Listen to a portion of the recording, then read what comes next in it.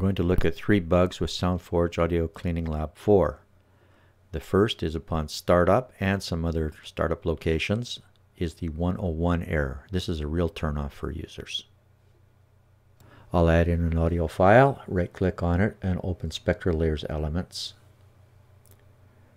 Now watch what happens when I press on play. The playback marker moves in Soundforge, but it doesn't move in SpectraLayers. I'll do a couple of other tests. I move the playback marker along. It makes jumps, but it doesn't move in time with the playback marker in Soundforge Audio Cleaning Lab.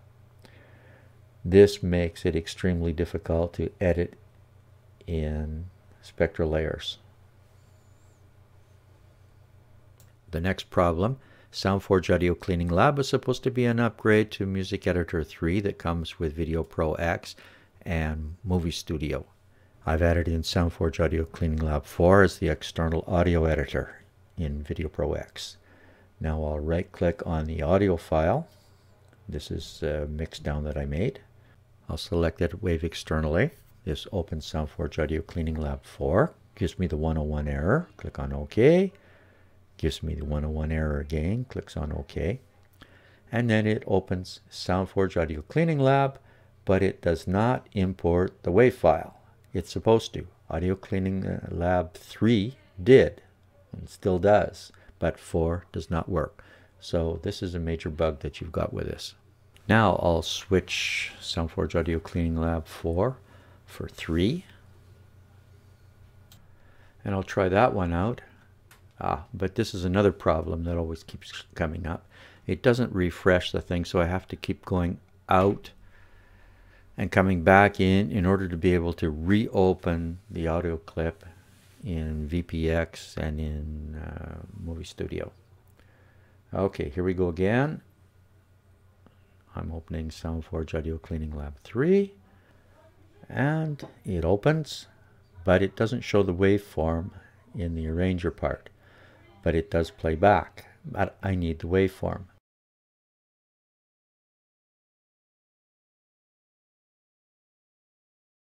And again, I can't reopen it. So what I have to do now is go out and delete the H0 and the HDP temporary files and then come back in. I'll open Soundforge Audio Cleaning Lab 3 and now I get the waveform. So as you can see, there are more problems than the ones that I mentioned at the beginning. I've switched back to Music Editor 3 and we'll take a look to see what happens with that one.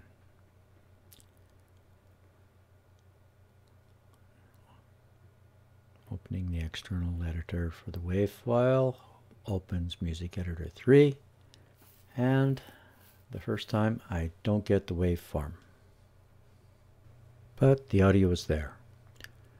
So I'll close that and go back to the video editor, and I can actually reopen that again without getting an error. Isn't that great? At least this works with Music Editor 3. And this time it's going to open with the waveform. So something is wrong the first time round.